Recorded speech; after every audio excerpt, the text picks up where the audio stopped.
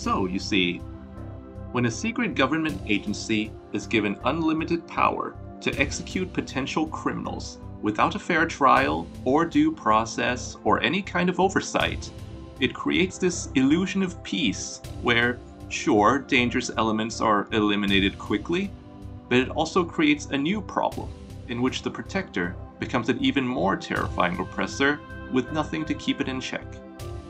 You my bitch now, so you better do what I say before I and then. And as is the case with the allegory of Plato's cave, whenever there's an ignorant populace that is brainwashed to believe in an illusion, there will be a revolutionary who seeks to free them from their shackles. I will be that revolutionary, and I will free them, regardless of how much blood must stain my hands. I claim this land for my descendants.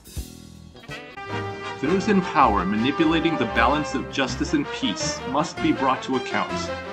Many lives will be lost, but it will be a sacrifice for the greater good to reset this corrupt society and pull it up by the roots. They may brand us as villains, but so long as our truthful ideals exist, we can never be silenced.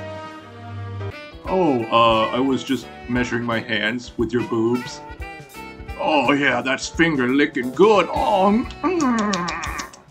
fucking worth it. So I ask you, will you live like pigs under this illusion of peace and prosperity as your rights are trampled beneath their feet? Or will you live as dignified humans and accept whatever dangers and uncertainties come with a free life unburdened by blissful ignorance? Oh man, screw this. I ain't dying a virgin. Later, nerds.